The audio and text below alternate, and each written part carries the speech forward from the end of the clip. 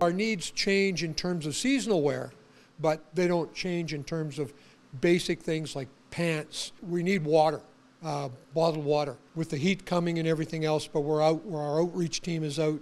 We're making sure they're hydrated and those kinds of things.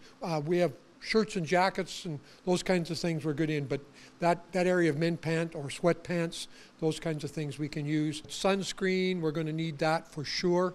We're going to, like I said, the water, we're going to need those other things that you would normally require people to have in terms of hygiene, wipes and those kinds of things.